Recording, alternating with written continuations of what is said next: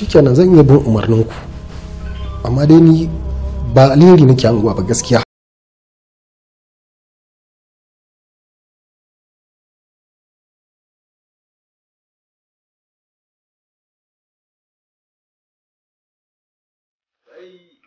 Wannan abu ni ba da masu yayi kyau wallahi. Wannan tunani naka yayi daidai ba dan komai ba.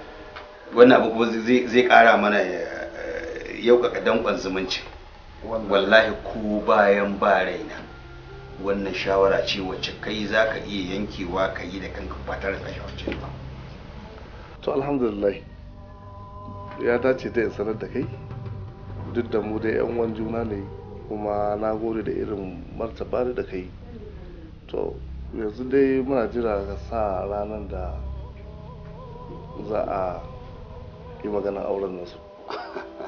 To ai baka ji ba, ranar aure ni kai ka sa da kanka duk lokacin da kaga ya dace ka sanya ranar auren, ni dai kawai ka sadar da ni. Domin duk wannan maɗokin mazalaban da kake ina sadar da cewar ita ainihin mai ɗakin ka ta bi ka san ayi abin nan. To Allah in ka ji ofis ɗinka akwai takardar da ta kawo maka da Allah ka ba masu je.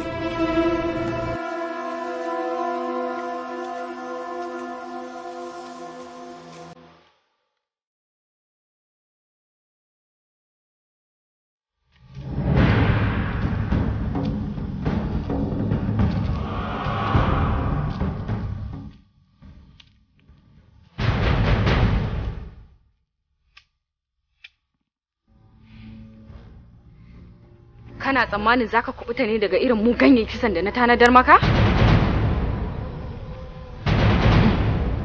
Aiko zaka fuskanci mummunan hukunci tunda har ka biye wa zuciyarka ka rika kusanta ta.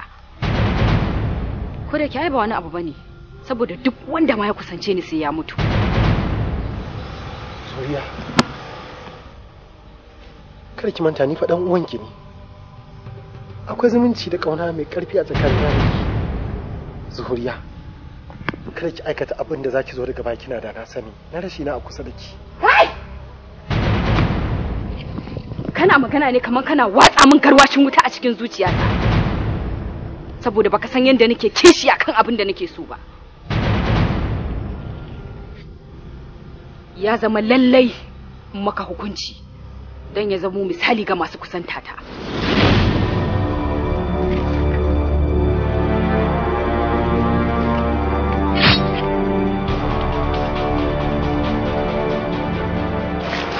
Kin ji wannan shine mafarkin da nayi a daren jiya. Abin ya ɗaga min hankali kwarai da gaske.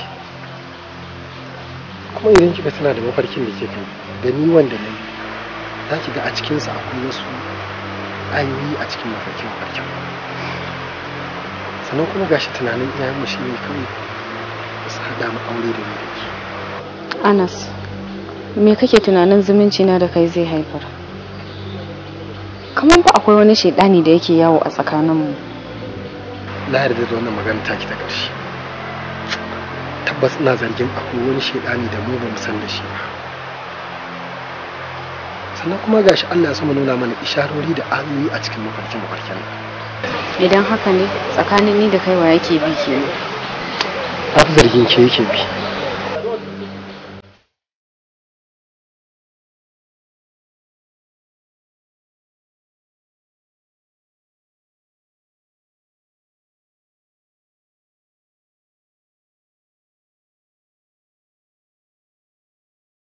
Zamani mai tsawo ina tsare a cikin wannan kwalba, aka yake min hukunci daidai da abin da na aikata saboda soyayya ta da zuriya.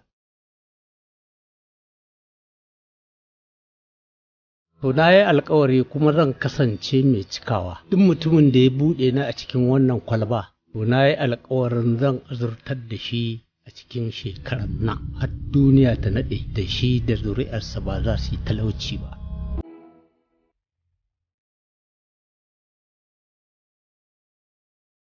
Wallahi zuciyata tana son ki uwar ‘ya'yana.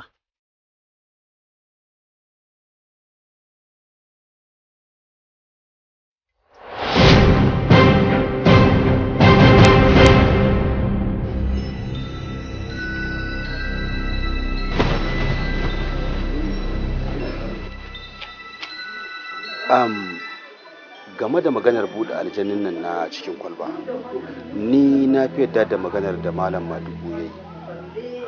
Mu haƙura mu bar aljanin nan a cikin kwalba kamar yadda muka same shi. Kamar yadda ya faɗa, ba su da alƙawari, ba dole ba ne aljani ya cika maka alƙawari. Ni I will go for that. Yanzu shi kenan mun ga samu mun ga rashi kenan. Look professor, ni fannar cikakken yakinin cewa ba aljanin nan zai iya cika alƙawari, ba dan koma ba sai dai dan tsawon shekarun da ya dade a cikin kwalba. Na Mr. Badmasi, ina so ka lura kai la'akari da wasu abubuwa. Na farko, wa ya saka shi a cikin kwalbas? Na biyu, wanne laifi yayi aka saka shi a cikin kwalbas? Kana jina? Idan ka buga wannan lissafin sai ka gane cewa in duk wanda yake a takure, duk halittar take a takure, idan ta samu saki za ta iya baka illa. Domin dukkanin grievances din da ya tara na dalilin wanda ya saka shi cikin kwalba, da baka san dalili ba, kai din da ya samu, kai ne pray akan ka zai jiji. Ba su da alƙawari. Ni I'm still saying mu haƙura da ra'ayin Malam Madu.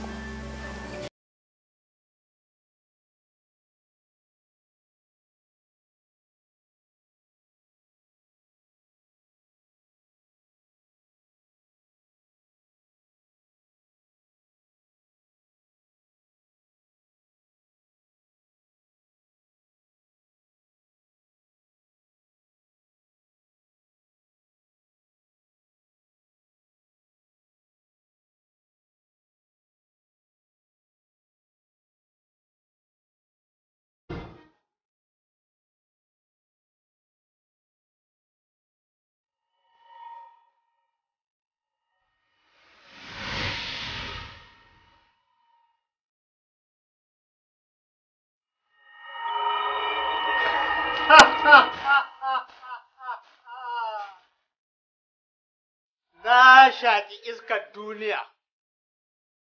zamani ya canza. Na yi alkawarin duk wanda ya buɗe na a cikin kwalban nan zan arzuta shi. Mu ko masu arzutawa ne domin masu cika alkawari ne.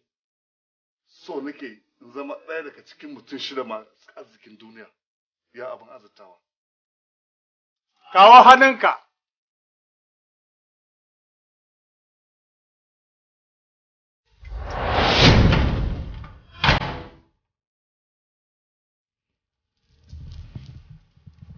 Alhaji, ka sake jiki kana ta bacci, ka tashi ka je ka samu sallar asuba, ka gani hanna idar ma.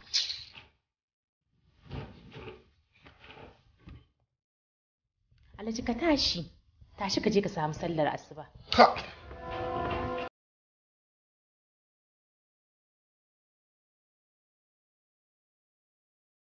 Zai yi ba, wallahi sai na karba. Wallahi sai na karba, ba zai yiwu ba.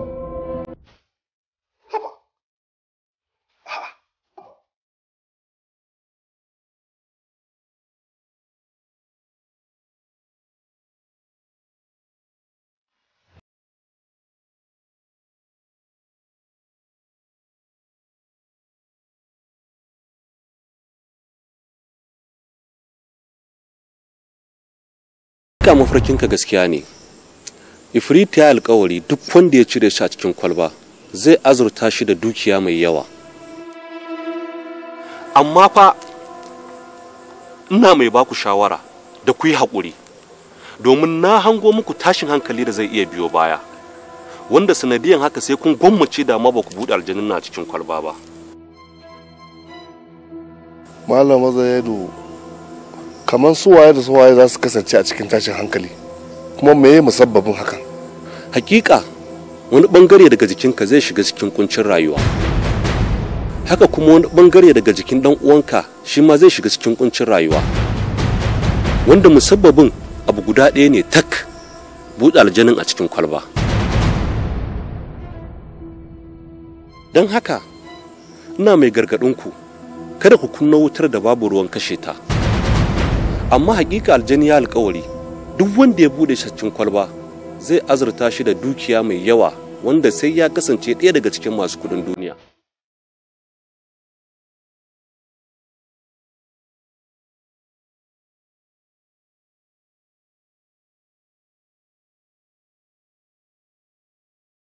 Dan me ba za ki zama biyayya a gare ni ba a matsayina na mahaifinki? Kin sani na sani babu abin da ban tanadar miki ba da daga cikin abin da uba ke tanada wa yarsa a matsayina na mahaifinki. Amma ki bari abin da ya faru a mafarki ya zama sila tashin hankali na me?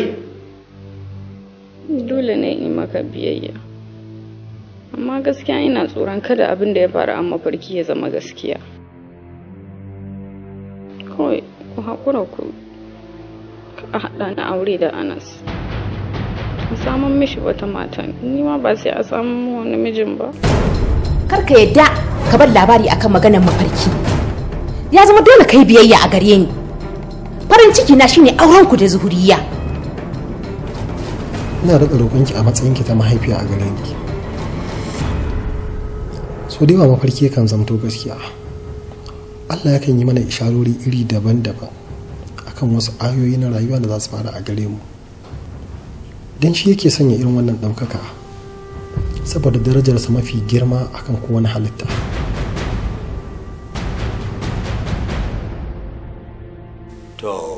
To abinda nake gudu ya faru kenan.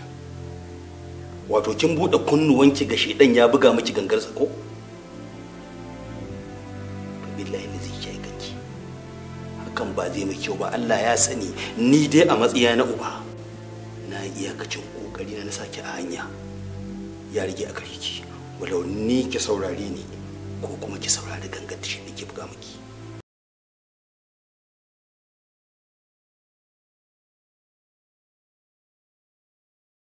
Ba zan kauce wa umarninka ba. Insha Allah zan yi abin da kake so, ko kuma zan sake maka jayayya ba.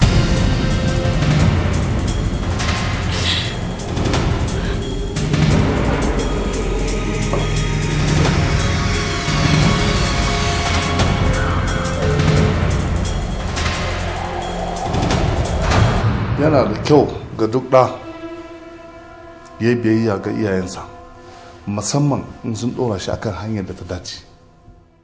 Mafarki na iya zama gaskiya, amma naka mafarkin sai dai mu danganta shi daga sharrin shaidan, musamman in ya ga za a ƙulla aure ya ta kaiwa yana ta kawowa kenan har sai ya ci ma burinsa akan abin da yake so. Haka ne, ba zai fahimce ka ba saboda shi gaba ɗaya imaninsa na kan mafarkin da iya. In ku har ya yadda ɗan adam iya da wata daraja, ashe kuwa zai iya magance duk wata matsala da ta taso mishi.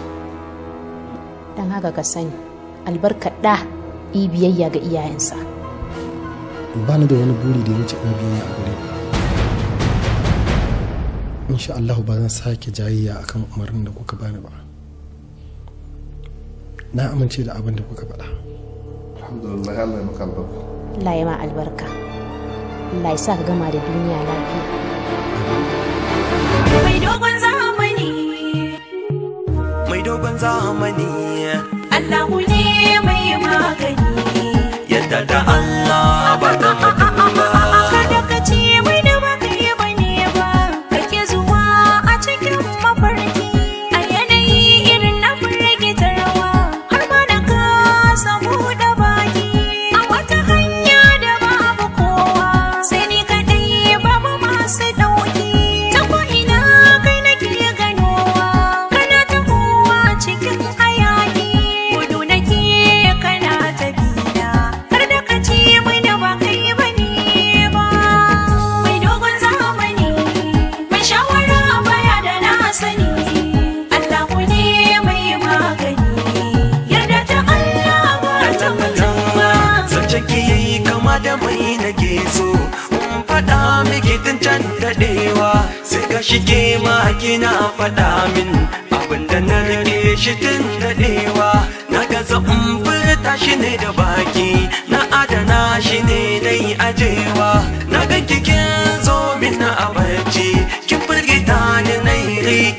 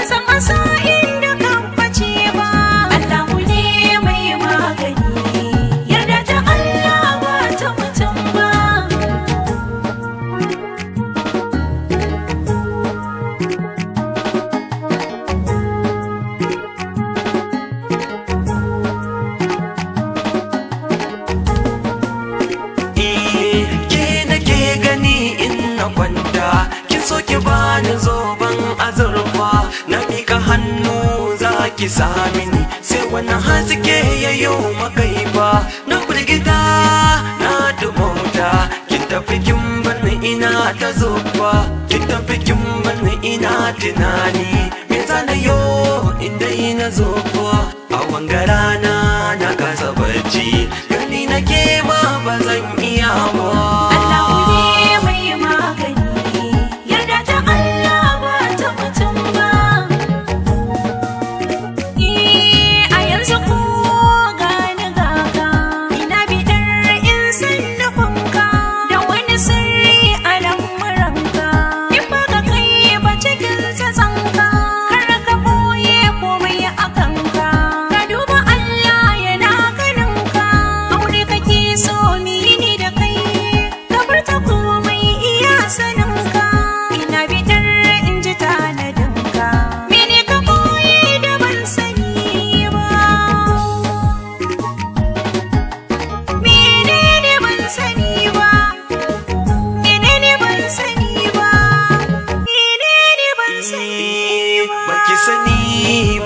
sani ba sai mu zauna mu nema amsa tunda ni ma nake yi wai ta yaya zan samu amsa gani gaki muna ta nema wai ina za mu samu amsa mu je mu zauna mu yo lumana kada mu je za mu tsaya wa gasa mu je mu sasanta da juna zama bai kama mu nan gurin ba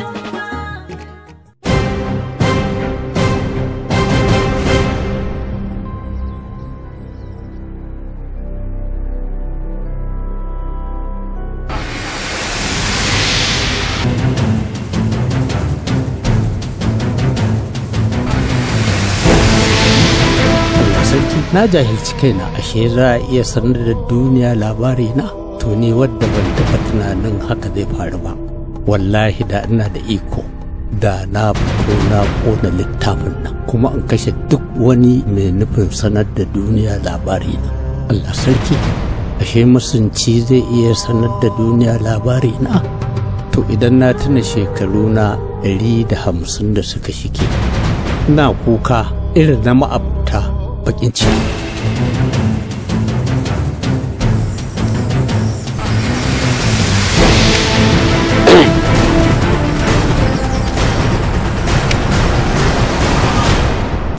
kakana shi rubuta wannan littafin hikayarsa da ifritu bakin aljanni a cikin tafki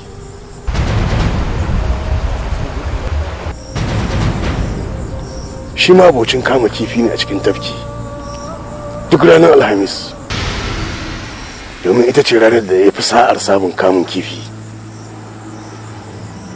a cikin tafki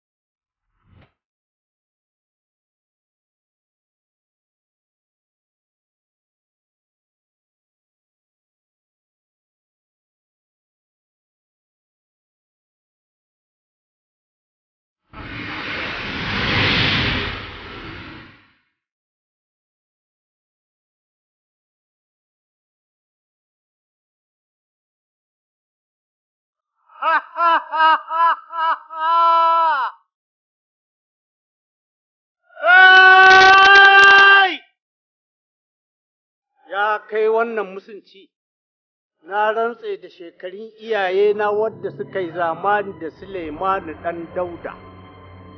Na yi alkawari a cikin wannan shekara, duk wadda ya buɗe ni zan hallakar da shi. To tun daga cikin zamanin Sebulmuluka, mujaddadi aka tsare ni a cikin kwalban nan. To shekara ta farko na yi alkawarin duk wadda ya buɗe ni zan azurta shi shekara ta biyu na yi alkawarin duk wanda ya buɗe ni zan hallaka shi, saboda haka shekaru masu yawa sun shuɗe a cikin wannan nufi nawa. Ya ma'abucin kama kifi, ka buɗe ni a shekarar da zan yi kisan kai, amma zan yi maka adalci kwaya biyar rak. Ni kuma zan biya maka a halin da ake ciki yanzu, kuma zan kashe ka. Domin wannan alkawarin da na ne tun ina cikin kwalba, ko ba ka da wata bukata ne in cika alkawari na. Ya kai wannan ibritu, ma'abocin adalci da tausayi, na yarda ka isar da nufinka kan abin da azzalumai suka maka. Ni bukatata ta farko, kafin nan sai mutuwata. Ina so ka sanar da ni labarin hikayarka, yadda aka yi ka shiga cikin wannan kwalba.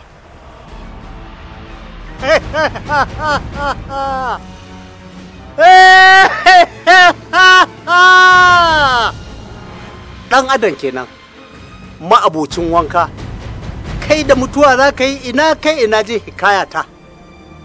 Ni tun da na san mutuwa zan yi, ai gara in saurari hikayarka, domin na san akwai mamaki da ban al'ajabi, domin ni a rayuwata tun tasowata ba abin da na fi buƙatar ji illa in saurari hikayoyi masu ban mamaki da al'ajabi. Matuƙar za ka cika alkawarin da kamun, ka sanar da ni hikayarka. To shikenan, zan faɗa maka hikayata mai ɗauke da abin al'ajabi da mamaki a cikinta. Akan matata fa aka cutar da ni daga wani babban malami daga cikin almajiran Shehu Mujaddadi. Matata 'yar wani babban sarki ce daga cikin sarakunan Hausawa na Arewa, ana kiranta da suna Gimbiya Zuhuriya. Wasu suna kiranta Allura saboda tsananin kyanta. Ta auri mazaje da dama, dukkansu na kashe su, wasu daga cikinsu attajirai ne.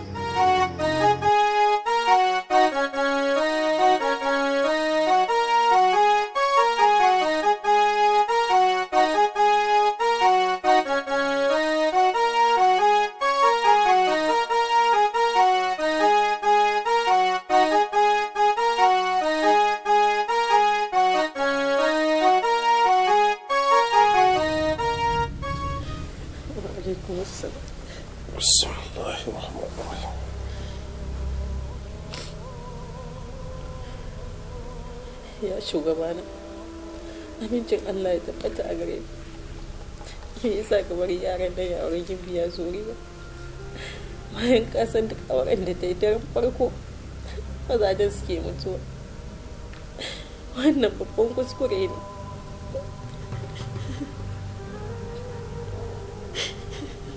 Batun kuskure na riga na yi, babu yadda na iya. Ya zame min wajibi a gare ni na yi biyayya ga shugabana, sarki mai adalci. Kin fi kowa sani babu abin da zai nema a gare ni in kasa yi mishi shi, mutukar wannan abu bai saba umarnin ubangiji na ba. Wannan yaro ya yi ladabi a gare mu, kuma ya yi biyayya ga maganar shugabanmu. Babu abin da ya rage a gare mu illa mu nema masa rahama a gurin ubangiji, domin tabbas inna lillahi wa inna ilaihi raji'un.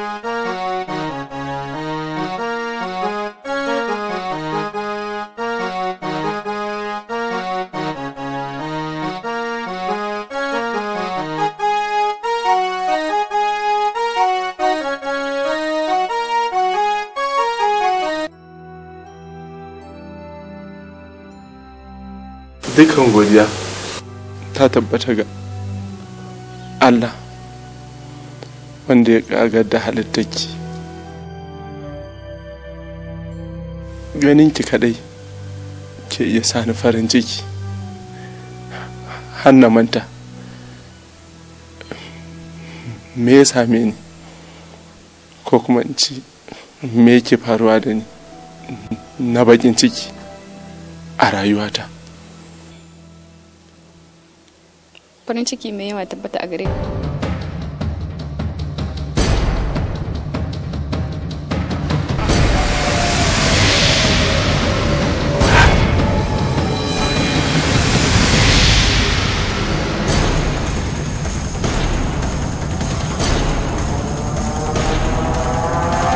Abinda na gani da idona yau an zalunce ni, an ɗaura aure akan aure, ni kuma zan yanke hukunci yau mai tsanani da daddaren nan.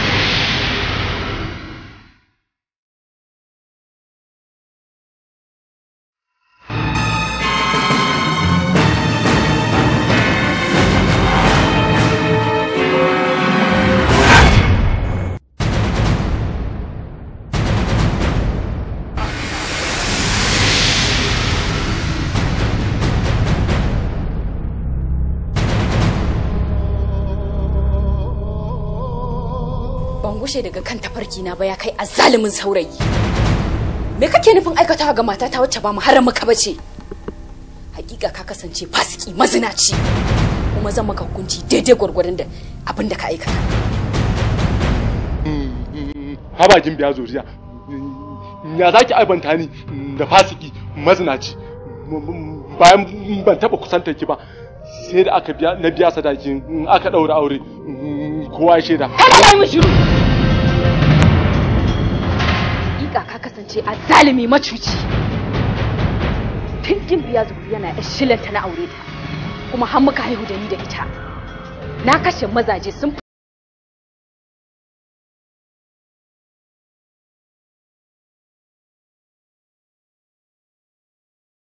dama na sani duk sanda iyayena suke mun za a waye gari za su kwana a cikin bakin ciki.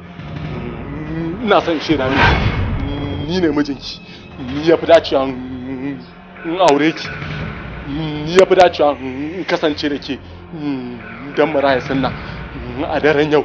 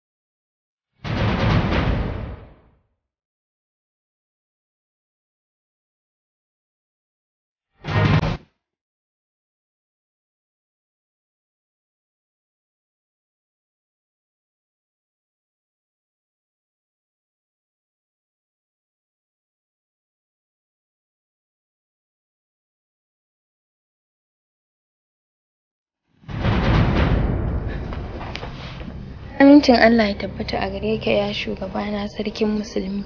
Labari ya zo mana a daren jiya cewa Gimbiya Juhuriya mijinta na nan yana kwance rai a hannun Allah.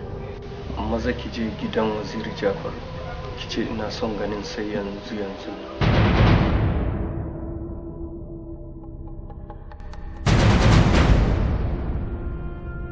ya zo min na baƙin ciki da tashin hankali, don haka ya zame mana wajibi mu ɗauki duk matakin da ya dace. Menene shawararka ya waziri na ma'abocin hikima? Allah ya taimake ka, Allah kuma ya ƙara maka lafiya. Ya sarki na ma'abocin imani da kulawa, idan zukatan al'umman wannan gari mai tarin albarka ya karkata akan cewa gimbiya zuhuriya ta yi aure da aljani,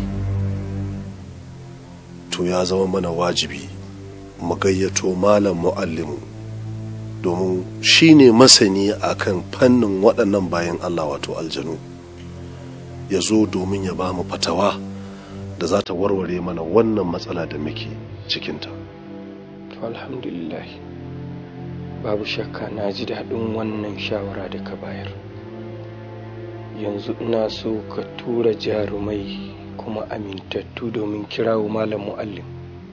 Allah ya bar ni da kai ya waziri na ma'abocin gaskiya da riƙon amana.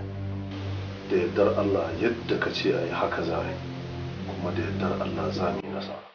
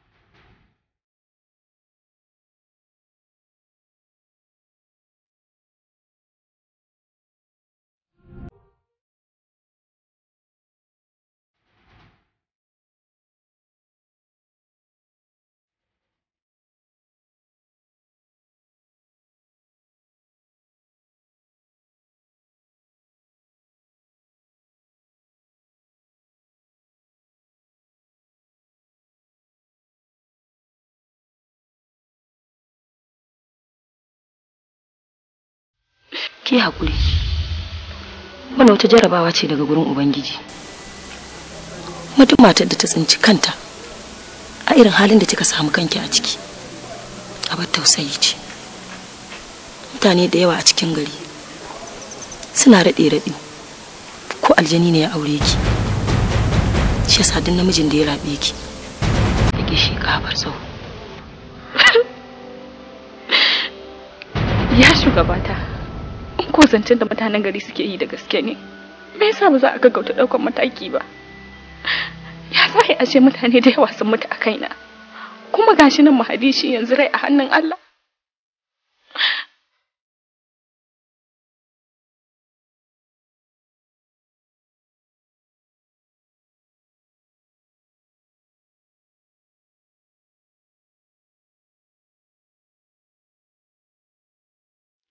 Allah ya ƙara miki imani, ya uwar gidan mai martaba sarkin musulmi. Sarki ya umarce ni da in sanar da gimbiya zuhuriya da ta nisanta da mijinta majinyaci. Hakan yana nuna hikima kan abin da suka shawarta da waziri Jafar.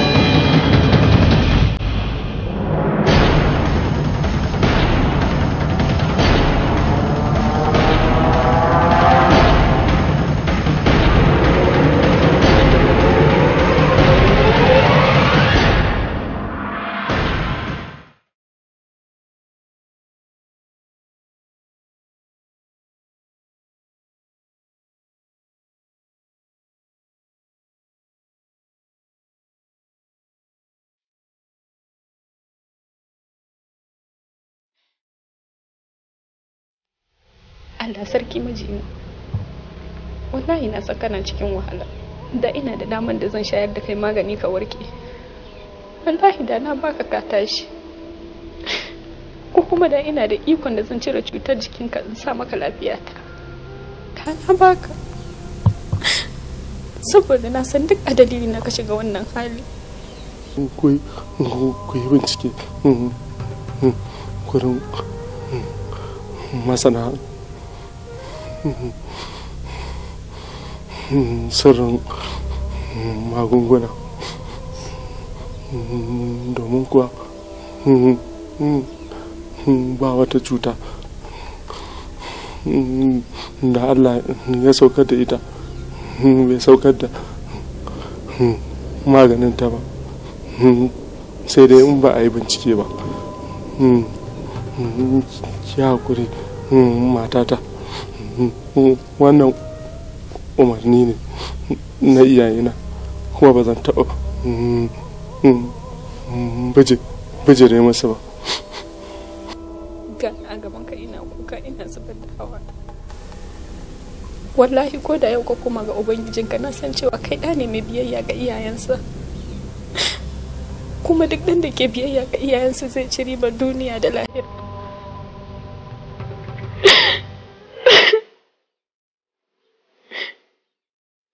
Ina maka kallon ƙarshe ne saboda na san nan ba da jimawa ba za a janye ka da gani.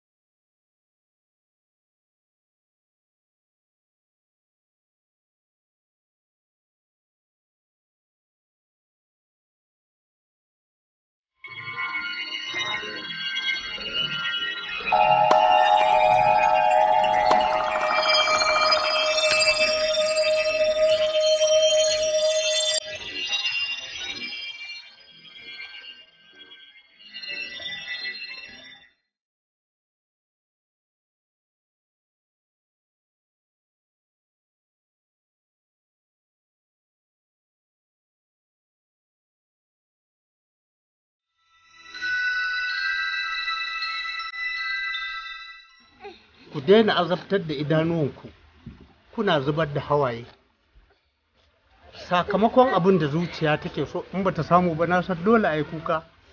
Ku yi haƙuri, yi haƙuri, kai yi haƙuri, yi haƙuri.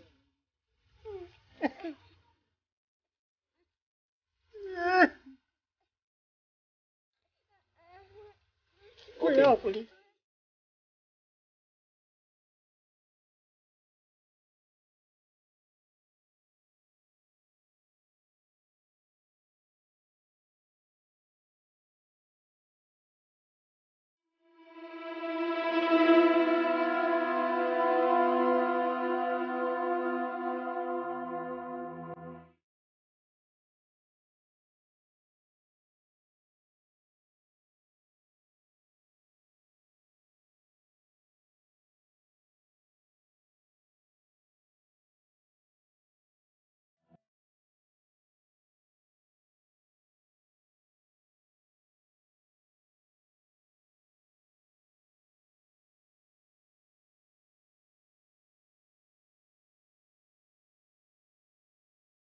Gare ka Malam Muallimu ɗan Marwana, almajirin Shehu Usman ɗan Fodiyo, ma'abocin jihadi don tabbatar da daular musulunci a arewacin ƙasar nan.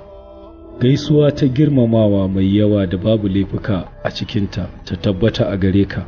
An umarce ni da in rubuto maka wannan takarda daga shugabana sarkin musulmi Saiful Maluk, ma'abocin adalci da tausayi. Yana matuƙar son ganinka cikin lokaci mai kyau kan wata matsala babba da ta taso a gare shi. Allah ya ja zamaninka, shehun malami, mahaddacin alkur'ani. Takarda ce daga waziri Jafaru, wazirin sarkin musulmi Saiful Maluk. Aminci da lafiya su ƙara tabbata a gare ka daga waziri Ja'faru ɗan Suleiman.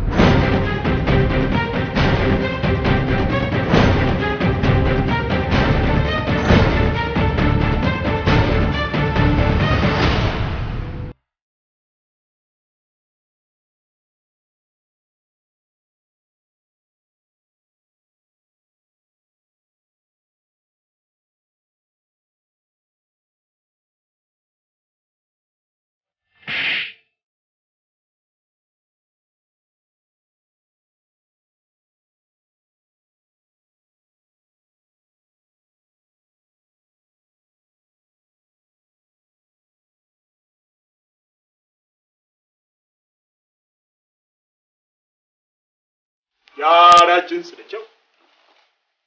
Yara jinsu da kyau. An gaishe ka. An gaishe ka. An gaishe ka. An gaishe ka man.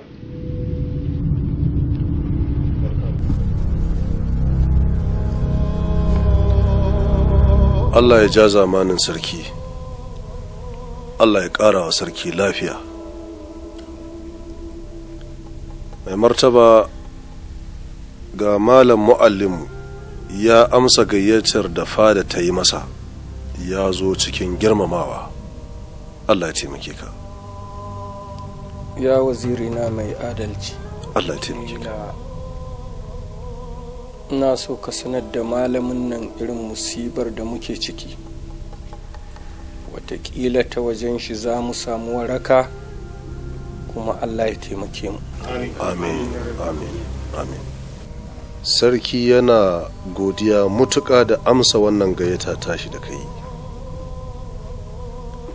Malami ne kai masanin addinin musulunci, kuma malami ne kai masani ta fannin aljanu.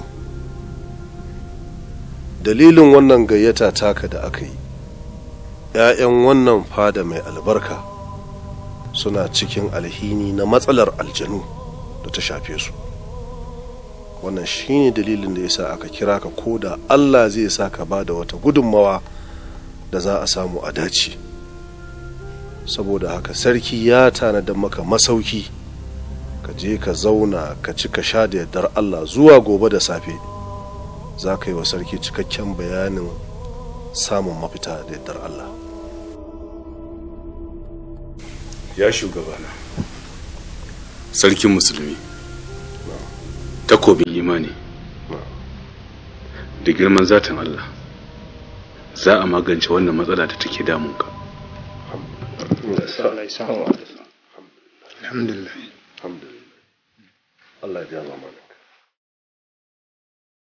Allah ya zama maka. Allah ƙara ma lafiya.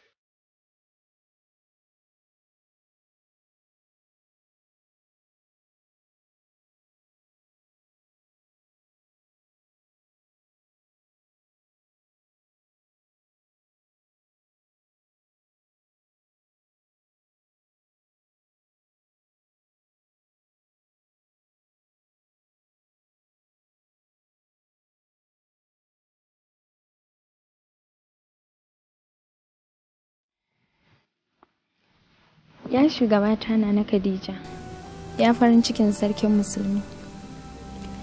Na samu labarin malam mu'allim masani ne sosai a tafarkin addinin musulunci, kuma ya amsa kiran sarki. Wallahi jakadiya, ina tausayin halin da yata take ciki, ita da mijinta Mahadi. Wannan wani irin cuta ne? Wace irin cuta ce wannan? Yarinya kamar Zuhuriya, maza na gudun aurenta.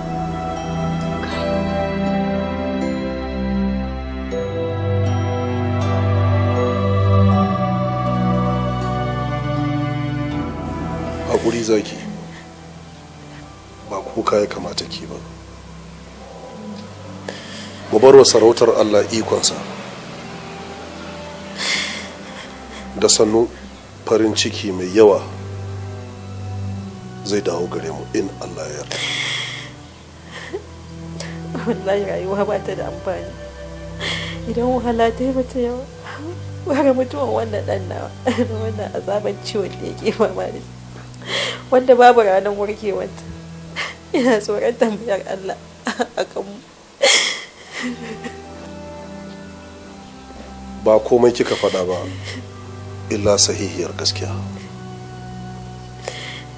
amma babu abin da ya fi cancanta a gare mu illa mai haƙuri, mu bar wa Allah ikonsa akan wannan mara lafiya.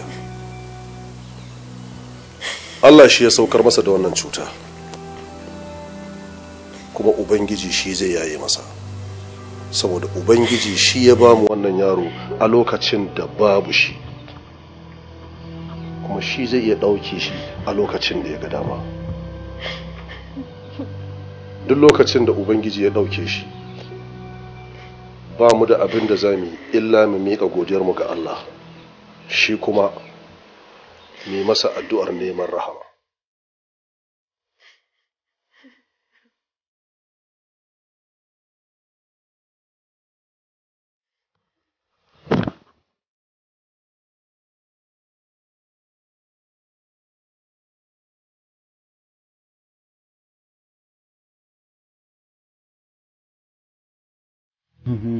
Wasiya ce a gare ku bayan na koma cikin fararen tufafi zuwa cikin ƙasa, ku ɗauki allo ku rubuta shi a cikin saman kabari na cewa wannan shine wanda ya mutu don girmamawa da ladabi da biyayya ga iyayen shi. Allah ya kai rahama kabarurukan masu mutuwa don girmamawa ladabi da biyayya ga iyayensu.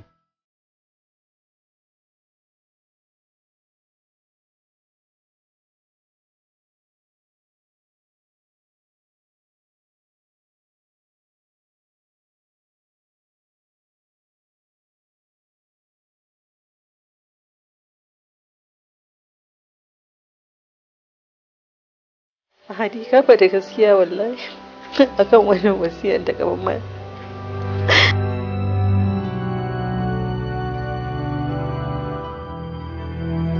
Gaskiya ne akwai rahama a kabarurruka masu biyayya ga iyayensu. Kai da ganin kabarurruka da ba su da biyayya za ka ga turɓaya ta ƙasƙanci.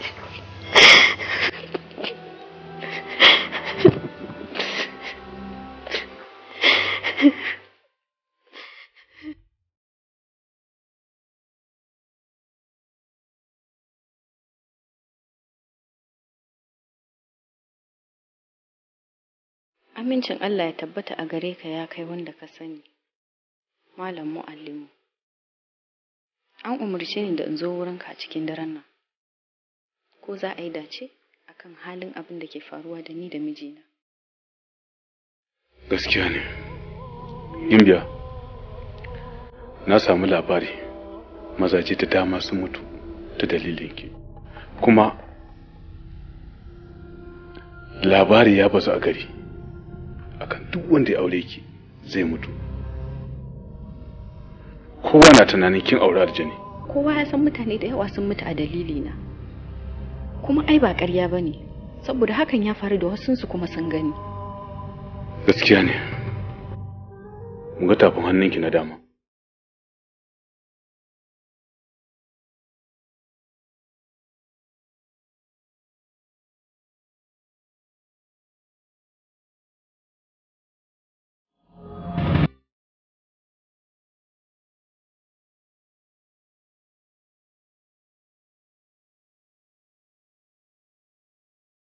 Mu'allim dan Marwana, me kake bukata a tare da mu? Ina mai baku hakuri game da wannan yarinya da mijinta. Ku dubi girman shugaban halitta, Annabi Muhammadu, daga Abdullahi, tsira da amincin Allah su tabbata gare shi da yayin gidansa baki daya. Ku rabu da yarinyar nan tare da mijinta. Kai da ka ta malam Mu'allim. Na rantse da girman shekarun iyayena wanda suke raye tun da aka kafa duniya har izuwa yanzu, ba wanda ya isa ya raba ni da matata. Ina ce ba da kai bane aka yi yarjejeniya akan ka fita daga shirgin mu. Kai gaggawan fita daga abin da ba ruwanka. Haka ne. Amma abin da nake so ku gane, ni yanzu a tsakanina da ku mai sasantawa ne. Ku yi haƙuri ku rabu da yarinyar nan ta ci gaba da rayuwa mai kyau da mijinta. Amma Malam Mu'allimu ba kai min adalci ba. Duk duniya babu wanda ya kai ni santa. Tun daga ranar da uwarta ta tsugunna ta haife ta, Allah ya jarabce ni da santa. Na kashe dukiya masu ɗimbin yawa a wurin 'yan uwana baƙaƙen aljanu wurin aurenta. Haihuwarta na fare da ni. ‘Ya'yanmu biyu ta haifa mu.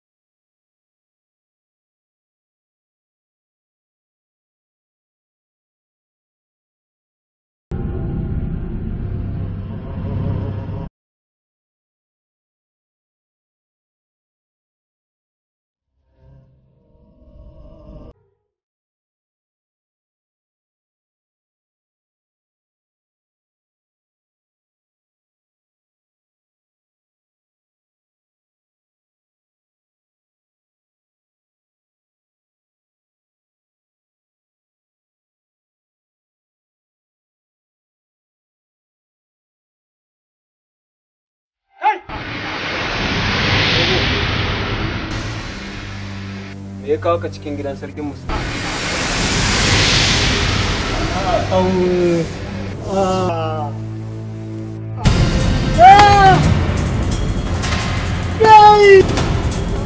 Dakata! Bakin bawa, azzalimi macuci mai zuciya irin na Fir'auna. Me wannan tsohon baban ya maka ke mishi irin wannan duka haka? Hakika hakkina ne in kiyaye dukkan wata bakuwan fuska da ban yadda da ita ba a gidan nan. Kuma na tambayi tsoho daidai da harafi kwaya ɗaya bai bani ba a tambayan da na mai na amsa. Don haka wannan ya tabbatar min da cewa tsoho azzalimi ne, shine na kaddamar mai. Tashi baba.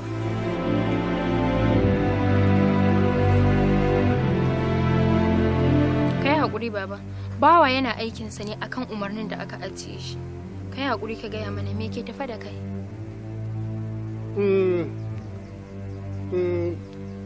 Ni labari ya je min, an ce gimbiya 'yar sarki tana ciwon baya, ni kuma Allah ya hore min ina da maganin ciwon baya. Na zo in yi taimako, amma ki duba bakin nan, na zo zan yi taimako ya same ni ya lullube ni da duka sai ka ce zazzabi. Me na yi?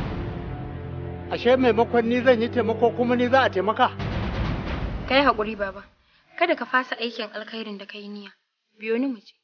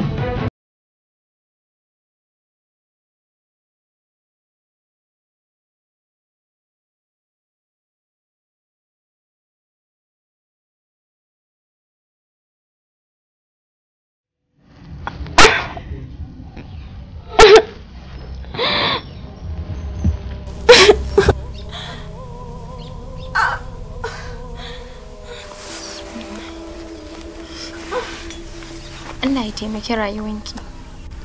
Allah ya ɗaukaka ki da yadda Allah. Farin cikinki na duniya ta samu ƙoshin lafiya. Na zo da wani bakon tsoho masani ne akan cututtuka.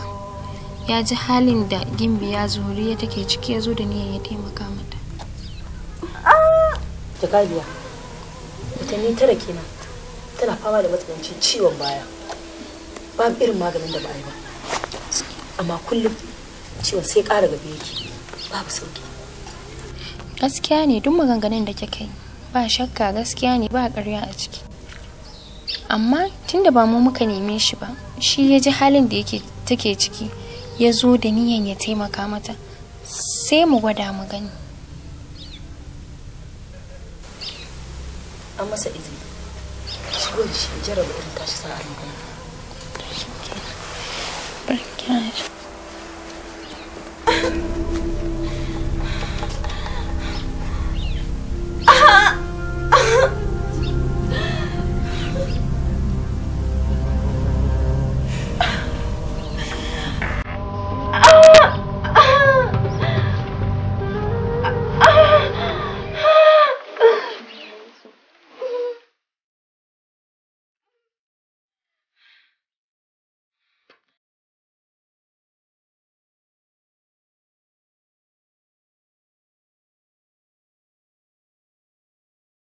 Allah ya ƙara miki farin ciki a zuciyarki, lafiya ta amince a jikin ‘yarki. Na samu labari kuna neman magani ta kuma sha magunguna iri-iri, amma ba a dace ba. To yanzu Allah ya ƙaddara na zo, in Allah ya yarda ‘yarku za ta warke, a kawo min ruwa a ƙwarya mai kyau.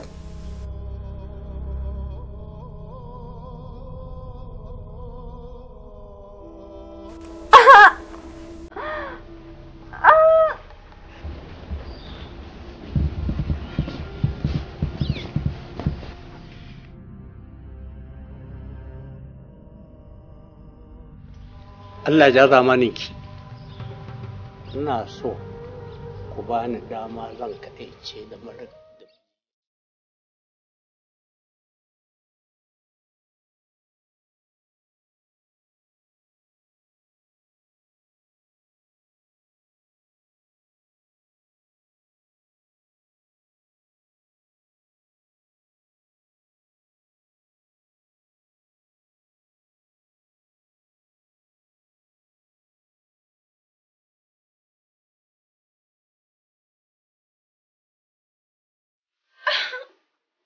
Ke.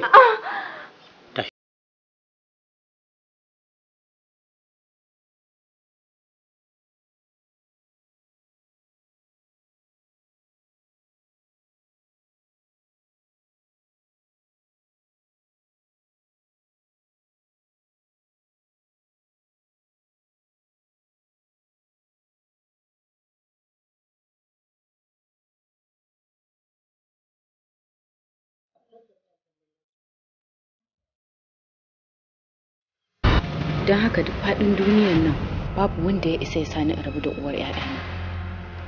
Wannan ai zalunci ne kuke ƙoƙarin aikatawa a kaina.